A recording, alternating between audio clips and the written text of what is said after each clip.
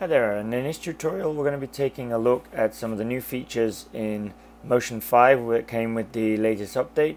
So this is Motion version 5.2.1 available in the App Store.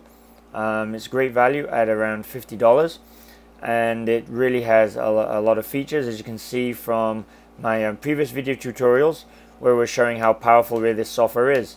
But one thing that it often lacked was the ability to do 3D text and 3D graphics for title sequences. But in this new version they've added in the option for doing these 3D text. So you can see here some examples that come with Motion, some templates of the type that you can begin to use now. So you can either utilize their pre-made templates here, or we can build our own from scratch, and that's what I'm going to show you how to do.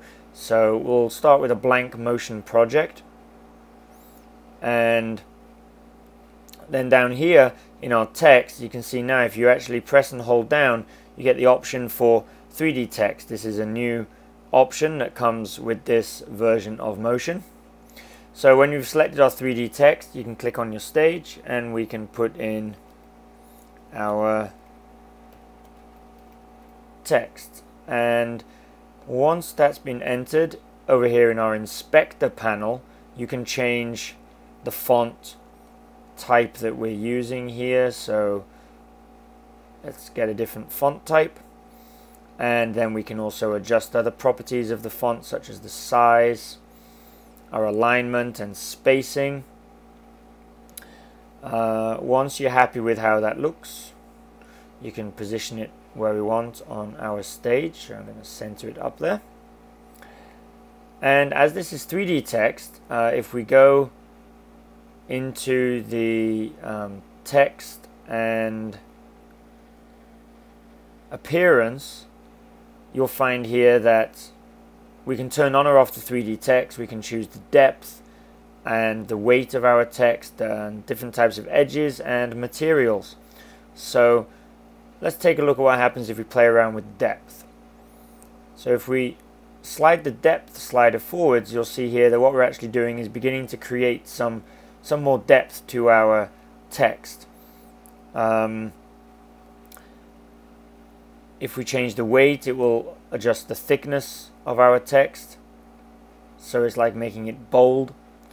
And we can choose the type of edge that you want, whether it's square, or you can have a beveled edge. You can also hollow out the text so it becomes a ring. So there's quite a lot of things that we can do with this. You can also change the type of lighting that this text is getting, whether it's backlit or front lit or lit from above. So you can play around with that. And also down here in our materials, you can change the type of material. And again, Motion provides you with a bunch of pre-made materials here already. So there's different types of wood, concrete, fabrics. If you're not happy with these, then of course you can create your own textures, which I'll cover in another tutorial. So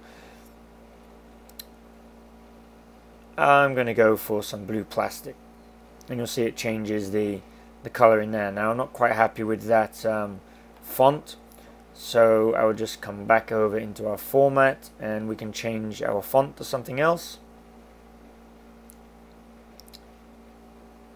Maybe I'll go with this, and in our appearance I'm going to change this to a rounded edge, and I'm going to knock down the weight a little bit, and there we go. So once we've got this text in our stage and you're happy with how it looks, you can then begin to animate it by rotating it around in 3D space. So if you come to our properties here and we expand the rotation area, you'll see we have the X, Y, and Z axis for rotating the text around. So we can rotate it around the X axis, or you can rotate it around the Y axis, which will spin it in a horizontal manner, or we can rotate it around the Z axis.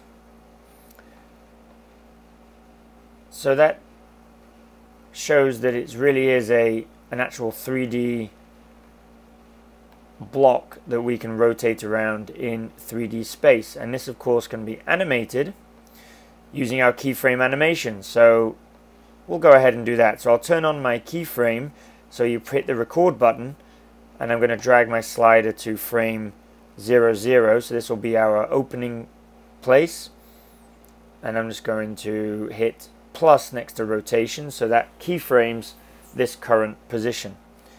I'll drag forward our slider to 1 second,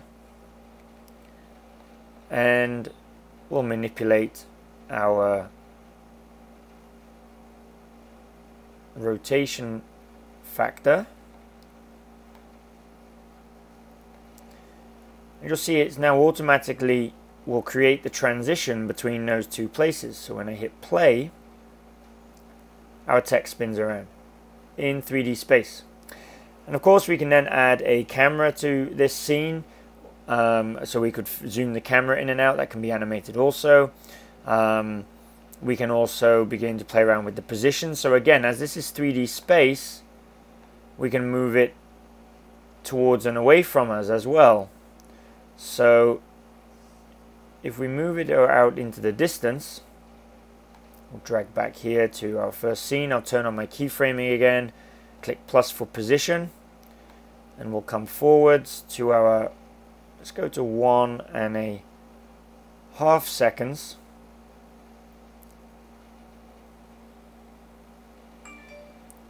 It'll be 1.1, and we'll bring this closer to us like that. Okay, and now turn off our keyframing, hit play, and there's our text spinning in from a distance into view. So that's just a quick basic overview of what you can do using the 3D text feature that is found in the latest version of Apple's Motion, and I hope you have some fun with it and play around with it some more, and I'll see you in the next tutorial where we'll be going into creating some different material effects and some other special effects that we can do with 3D text in Apple Motion.